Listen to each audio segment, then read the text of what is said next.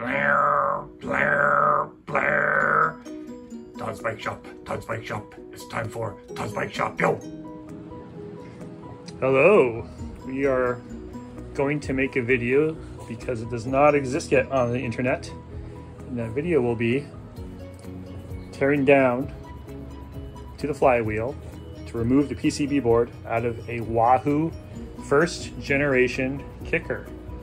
It's 2023. Unfortunately, this device is not fully supported any longer by Wahoo. And so I have an issue where I'm not finding the speed.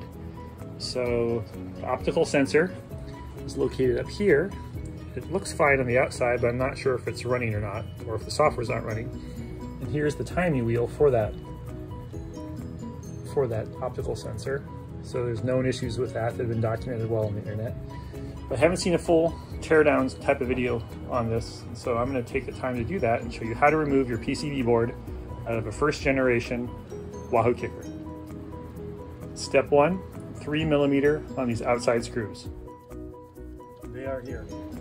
Let's use a stand to try to do this, because otherwise I will go insane turning the camera on and off. So again, 3mm bolts here. Another larger 5mm in the middle here. It's quite tight. Those for the version 1, you get this sort of handle. If you're in doubt about what version you may be dealing with, this is the old one. There we go.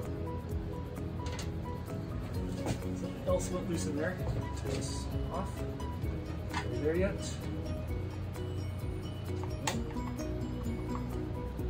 Come on, plastic.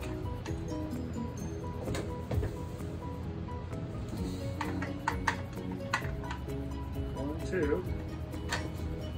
Already it looks like we got something original compared to other online.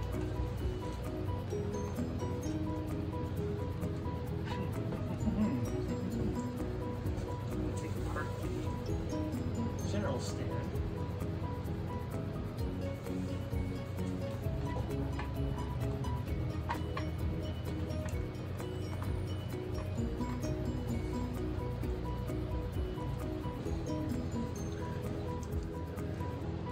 Okay, screwdriver. Behind here, there's two more little screws. Just one more little screw back here. Take this guy off. There we go. This one is missing. Small screw. Four screws. Help me deconstruct this. Somebody somewhere here. One more back here too, another screw.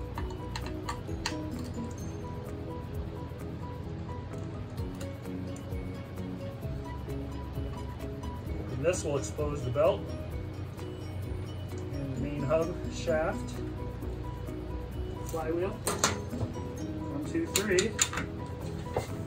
Nope, there we go, one more down below here. We'll screw this into the plastic. Look at that, come right off. There we go. You'll notice in the version 1 and maybe the version 2, ooh, check this out. Version 1 and version 2, we have a toothed belt rather than the smooth belts that the later ones have. And that causes, I guess, a lot of noise. And check this out, there's an extra washer here. No idea where that came from. Maybe it just fell through somewhere. Noise. Here.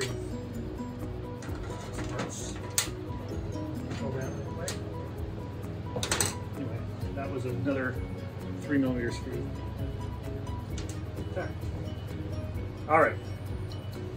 Next step, probably going to be reducing the tension on this belt, so I can go ahead and take the belt off, which will give me access to the bolt here, the threaded bolt on these versions. So rather than like version 5 that has a key pin, this one here just has a screw type of gearing. So let me get to that.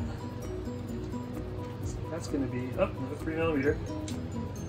Here you'll notice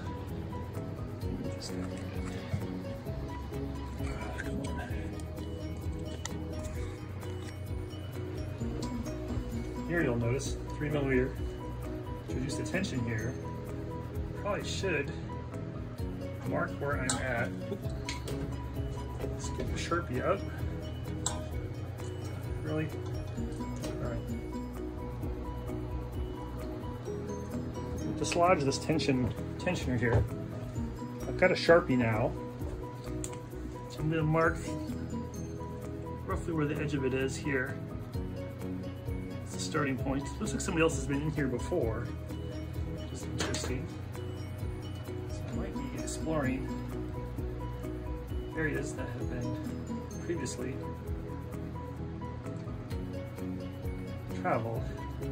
So I'm just going to loosen this way the hell off. Pardon my French. Pull this guy down or off. Heck, let's take him right off. Works too. Check him out. The belt is loose. Belt is off. So I've heard of people trying to get good information about these belts to replace them themselves. So here's information about this particular belt. And there's a barcode even. It's like it's in case anyone's out there trying to replace one of these and needs to know in case their numbers got burned off in time. Excellent. So this is aluminum. So we're going to get ourselves some tools off the wall here. I think I've seen vice grips getting used. Let's take our cheap Harbor Freight vice grips and we'll wrap them up here so we can do it safely. And there it is. This should probably be the thumbnail for this video because it is the bane of everything we're going after here. I think I have mostly a software problem with a set of really nice hardware. And I happen to be a steward of this hardware. I have more respect for it, unfortunately, than the company that made it. So this will be the thumbnail. Next steps, I'm going to try to go in here and even remove this motherboard so I can document it with some photographs. I'll have those included as links off of the video. Thanks. Okay, so I've removed the two connectors. There's a third up here that attaches, I believe, to the speed sensor. I saw the same thing up in the optical speed sensor here. I'm again using my little screwdriver, little tiny Phillips. That should be the ticket. The four corners of this board to get him off of there. Oop. And there's a tiny washer too. It's not a grounding spot tab on the board. It's actually a washer. It's interesting. Two. Oop. It's a tiny washer. Halfway there. Number three. I guess it'd be better if I had a headgear. Camera. Washer. It's gonna pop right off. Number four. My old man glasses on for this baby. Okay. It's coming off. There it is.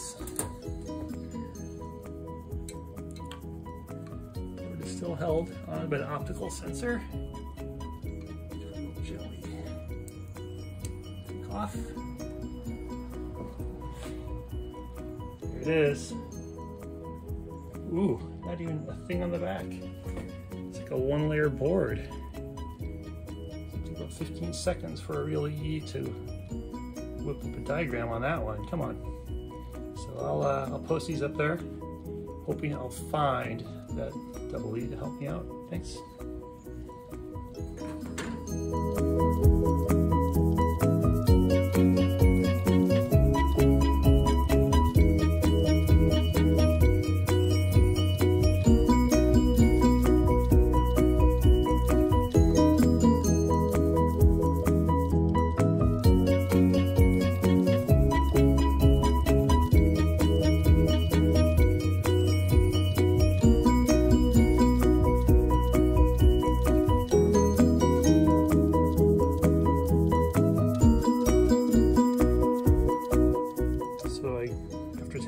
pictures of the board. I'm going to take the optical sensor out as well, take some pictures of that for documentation. So this is where you use the 2mm Allen key to pull these guys off here. I'll show you what this looks like in a second. Here this is. It sits inside here. Pop them off. We got the diodes there that talk to the speed sensor there. So the optical diodes. There's two boards. First board looks a lot like the same wiring that we have down at the main board. And the secondary set of wires, looks like power potentially here. So I'm not quite sure how these connect up to the board I have here. It seems like I got too many wires going on. This is the board. So I'm sure those 4 wires, some of those come down and probably feed into the main bus up here on the motherboard. So keep going. Okay, so I've removed the plugs. Let's get a record of what we're doing here so that we can reassemble this someday. And that's one motherboard, another board here. So I'll look into this thing. I wonder if the whole brain of the thing is actually up here. So few chips on here. I don't see any logic circuits. I'm wondering if either we're going to have to go back in here and look at that strain gauge and rip that all apart. Maybe there's more brains here versus what's on these 2 boards here.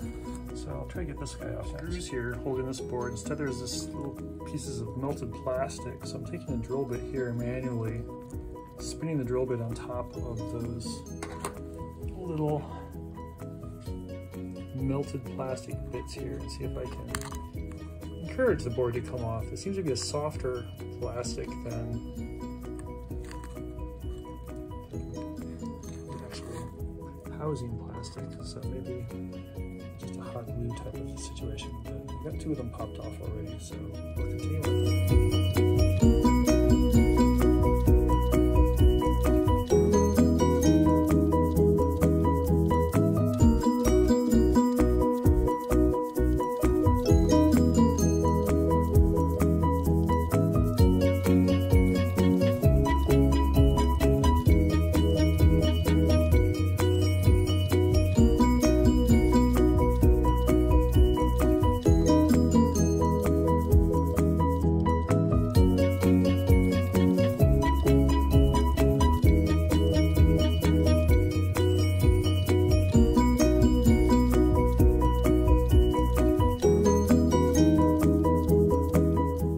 Go.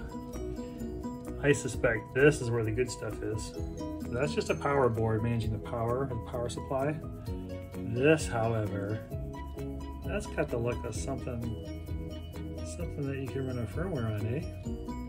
Is it NRF chips? I think those are Bluetooth type style chips. And we will get some solid photographs of this for our purposes. Backside, not a whole lot going on. The wiring comes into it. And the diodes again. I'm just going to leave that board in there for now, in case we need to remove it. But, the thing is, if it's talking, and it was talking, right, the device was giving me power, just not speed, this indicates to me this stuff was actually working to a degree. Unless, of course, I just made it stop working. So let's get some pictures. Blair, Blair, Blair. Todd's Bike Shop, Todd's Bike Shop. It's time for Todd's Bike Shop, yo!